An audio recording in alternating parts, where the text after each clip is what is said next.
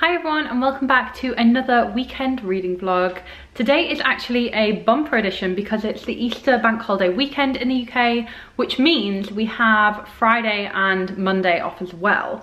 So it's kind of like a really nice long weekend and the weather is glorious, as you can see, because I'm being blinded by the sun. And in terms of what's on the cards this weekend, hopefully a bit of reading. That is the goal. So I am currently reading Law by Alexandra Bracken. I have mentioned this in quite a few videos in the past in terms of, I put this on my April TBR and probably my March TBR as well, but I didn't get around to reading it in March.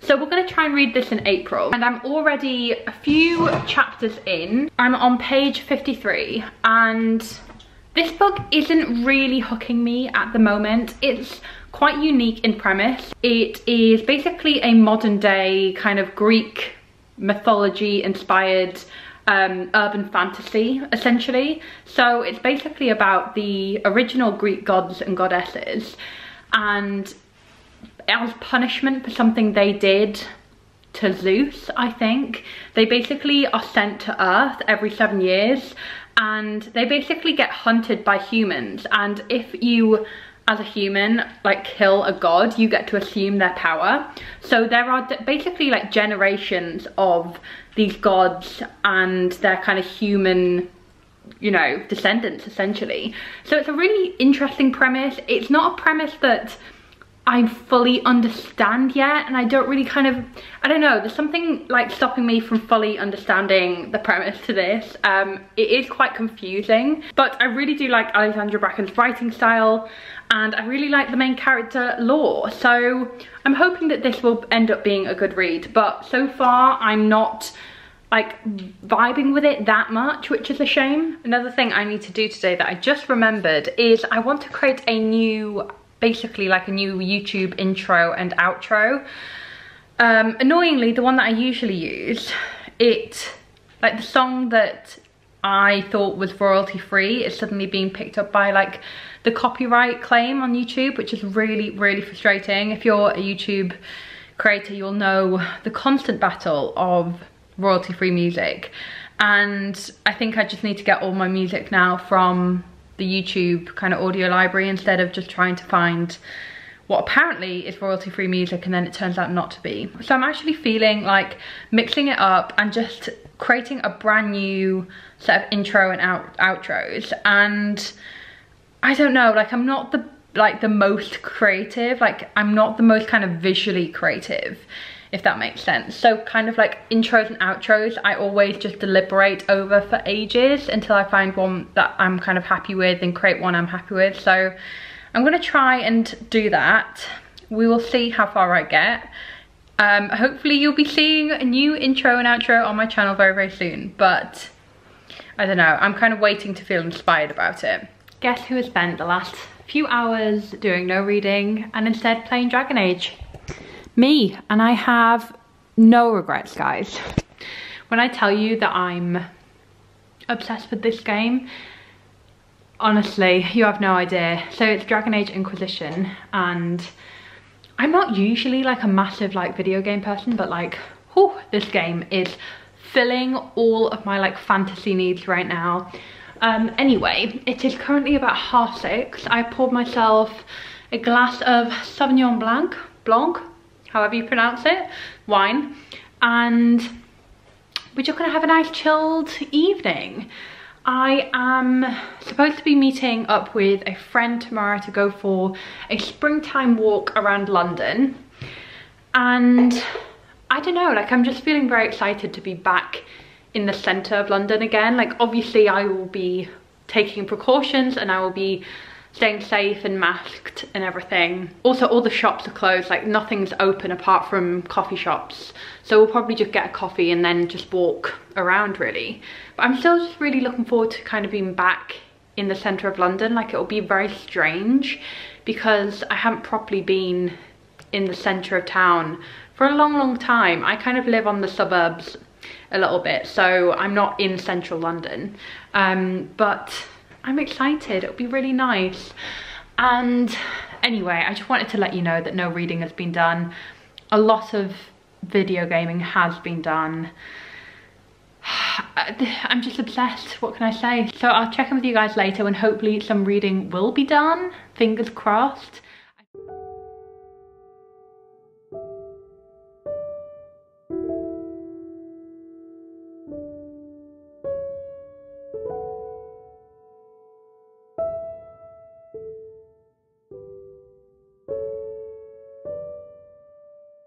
Hi everyone, it is Saturday. I have basically just woken up today, got ready, and I'm about to go on my walk with my friend. I thought I'd just give you guys a quick check-in on where I am with reading. So I did not do any reading yesterday. Yesterday was a little bit of a fail in terms of reading, but in terms of Dragon Age Inquisition, I finished that game. I must have played like 6 hours of that game yesterday. Guys, when I tell you, it just hits all the same like kind of emotional points for me as it does like a fantasy book like Sarah J Maas, or like, I don't know, like some really epic fantasy. That was all I needed in my life. Oh my god, the ending was incredible. So I've kind of had my video game fix for the weekend, and now that I finished that, I can kind of devote more time to reading. So this morning, I actually just sat and ate my avocado on toast like any old millennial and read some more of lore. So I'm now on page 67 of this book. This book is 466 pages, so I have 400 pages to read if I want to read this by the end of the weekend. So as this is obviously a bank holiday weekend in the UK, which means we had Friday off, and we have Monday off. I don't know whether to keep this vlog going until the Monday, because that will give me more time to read this book, and it means that hopefully you will be able to kind of hear my final thoughts about this when I do finish it. Reading 200 pages a day, especially when I have plans like today, I don't know if that's doable, but we will try. I do want to really try and read 200 pages of this today, see if I can. One thing to note is, like, yes, it is quite confusing, and I did kind of say in yesterday's clips that a lot of the kind of like world building isn't quite luring me in. Like, I don't fully understand everything, like how it works. Like the whole kind of like killing a god every 7 years means that you get that god's power, and it's just like really interesting. Like one of the original gods, Athena, has just turned up, and Lore is like working with her to basically protect her, I guess, and also protect herself, because Athena has warned Lore that people are going to be after her because she is the last remaining Perseid. Basically, she's the last remaining descendant of Perseus. So in terms of like that side of things, like the plot is super interesting, but like I'm not hooked yet. Like I'm not in it, you know? I don't fully get it. I love Lore's best friend Miles. I think he's gonna end up being like the comedic relief, because he doesn't understand this world, and he is just like a mortal guy who's just hearing about this for the first time, and like is kind of like the reader. He's like, what the hell is this crazy world? Like, what's happening? So I think he's gonna be quite a fun character to explore the world, you know, and see his kind of point of view.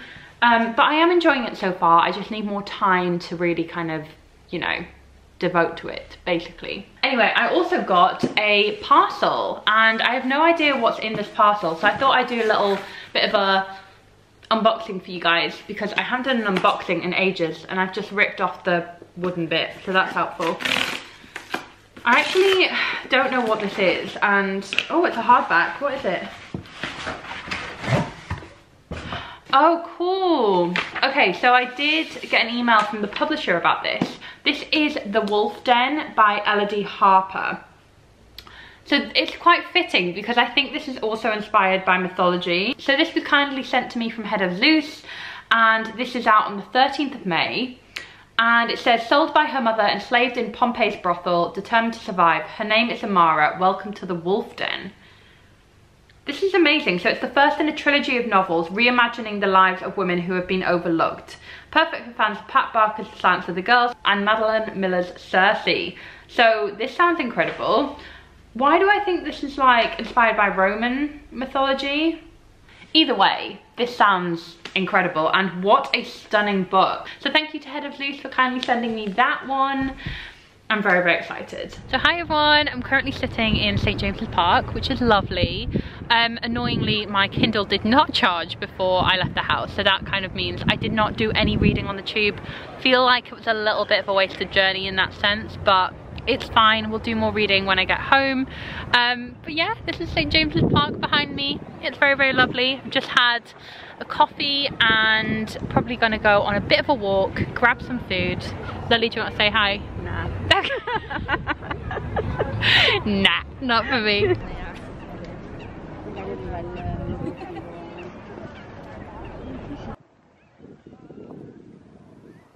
You can't wait.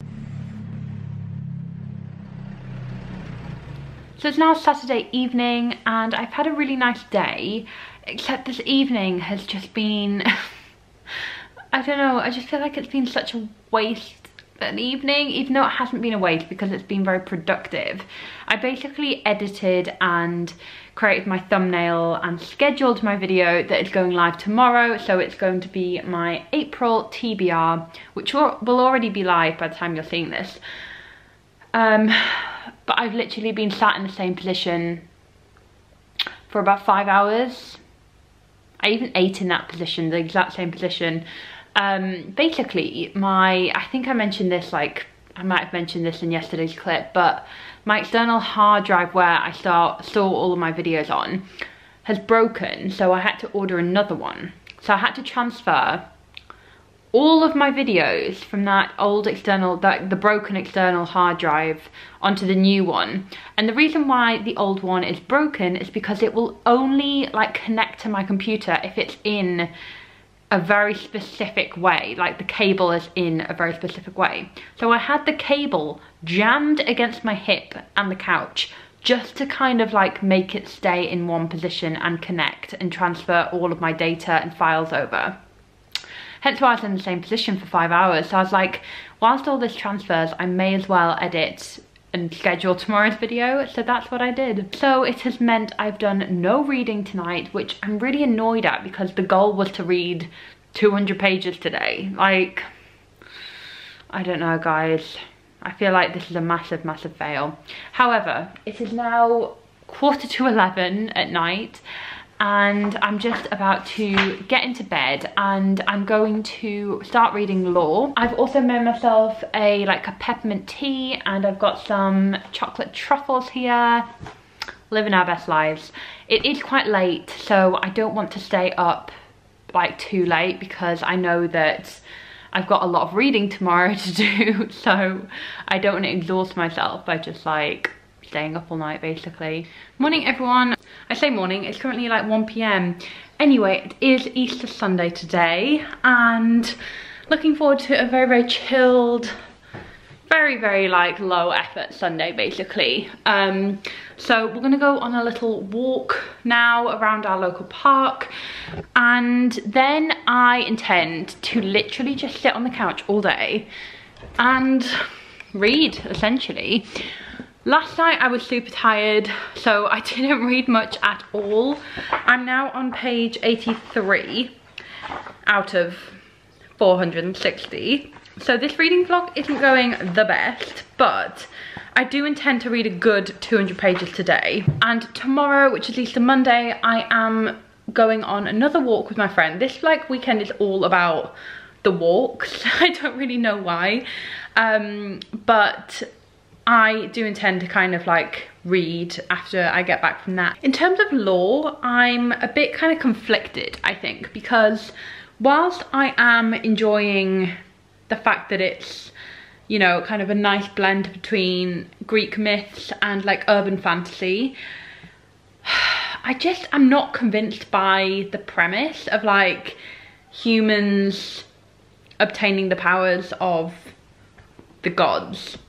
And it's just kind of like very, very confusing.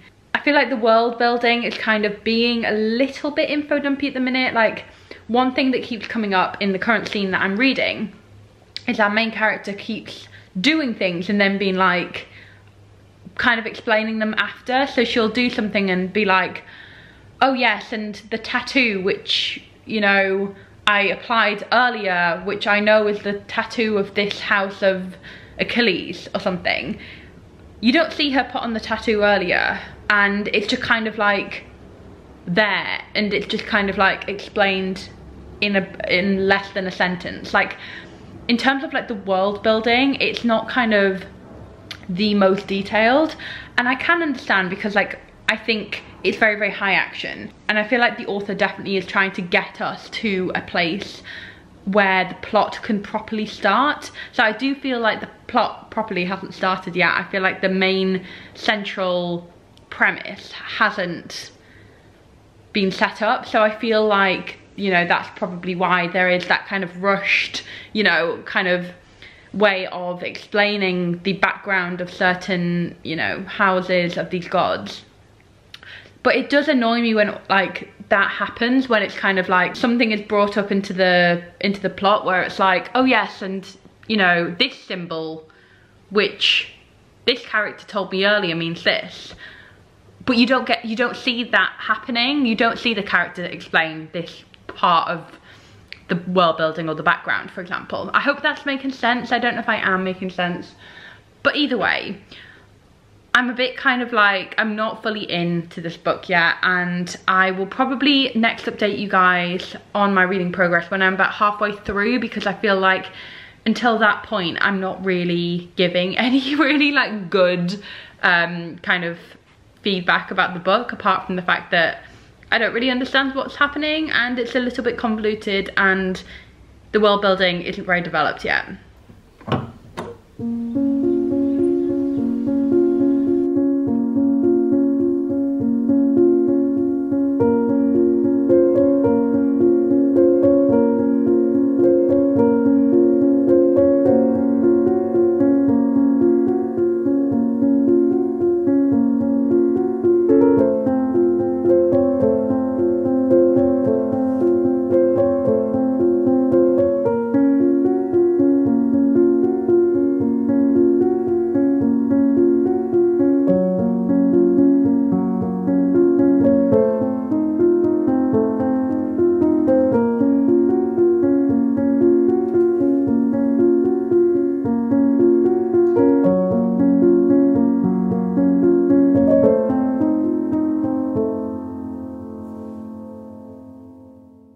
It's the next day and I'm finally halfway through Law. Guys, I have opinions on this book and they're not great. A lot of it is feeling very rushed, and one thing that keeps annoying me is where the author is kind of just presuming and like kind of just for the sake of speeding up the plot, just kind of like getting the character to do things and know things where it just doesn't really make sense. So for example, they're trying to get their way, break their way into a rival kind of god's house. So the house of Odysseus, I think. And Law, our main character, is like, oh, we can use the back entrance. Her other kind of friends on this mission are like, oh, how do you know that? And she's like, oh, well, I studied the plans back when I lived here. And it's like, why would you study the building plans? Like little things like that. Like maybe I'm just like missing the point. But it's really annoying me because she keeps kind of just plucking these things out from nowhere, and we're kind of, as the reader, just like, oh, okay, guess she knows this then, and guess we are just being lumped with this information. I also don't really care about the plot. I know that's really like bad, but I'm 229 pages in, and honestly, I could take this book or leave it. I am feeling very uninspired and unmotivated reading this, and I don't really care too much about what happens. So at the minute, this is very much a 2-star read for me. I'm not enjoying it as much as I really wanted to. I just, the premise seems so good, but then I think it's kind of, where it falls apart is the fact that, I don't know, I feel like maybe there's just too much information that the reader is just expected to know, or just has to kind of keep up with, and I just don't think the world building is as well done as it could be. So as I said, I'm 229 pages in. I do really want to finish this book by the end of my time off, so that's tomorrow. And I'm just about to have a bath, so I know that I'll be able to read a good chunk of pages in the bath, because that's just what I do. I'm just, for some reason, I just really love to read in the bath. So we're gonna do that, and I'm hoping to read maybe 50 pages in the bath and then the rest of the pages tomorrow. Hi everyone, so I'm here in the exact same position I was in the last clip, but it is a day later and I've just finished law.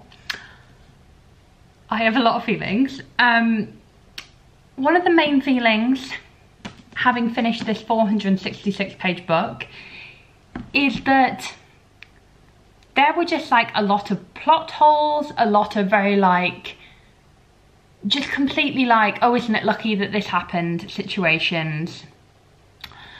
However, before I go into kind of like the negatives about this book, I did think the positives were the characters. Loved the characters. I thought Law was an amazing main character. I really liked Miles and Van, who were like the kind of side characters, and then Castor, the love interest. I don't really feel like his character was as developed as the rest of them. Like, he had a very specific problem that he needed to find out about himself. So he had his own little plot line about discovering a secret about himself, which, you know, literally the main plot is dealt with. In the final few pages, we're thinking, oh, maybe we'll get a really good answer to his problem. And he remembered it in a dream. And I was like, right. So you were just, you know, in a dream, and it all got explained within one sentence.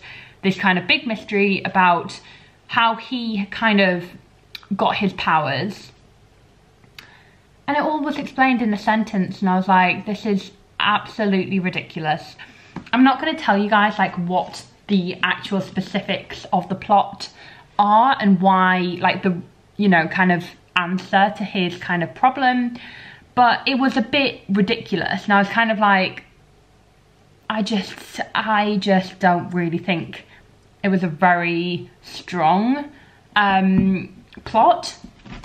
And also the main plot, this book falls into the traps of doing something that I really, really hate, which is where I think to create some kind of like mystery or suspense, you know, the main character just omits details and then tells these details at the end of the book, saying, oh, I kept this secret.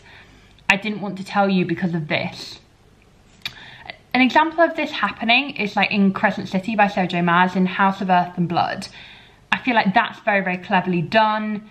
You know, the main character kind of holds some parts of her past back. The narrator holds some parts of the main character's past back, so that it's more of a kind of like big moment when it is revealed.